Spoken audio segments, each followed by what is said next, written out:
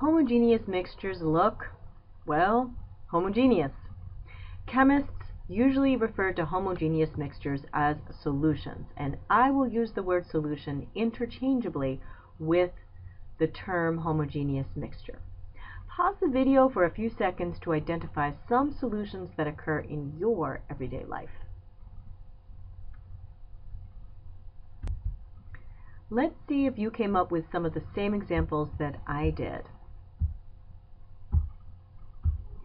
Anything that is dissolved in water is a solution.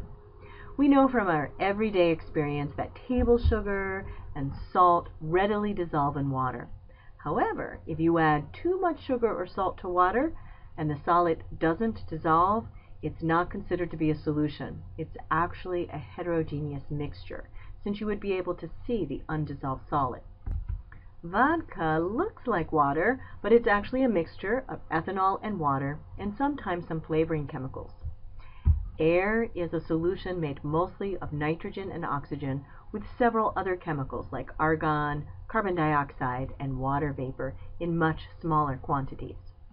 Brass is a mixture of copper and tin, and any solution made of metals is known as an alloy. You can see that these solutions can occur in the liquid, gas, or solid phase. These images show a flask that is seemingly empty and a glass of what appears to be water.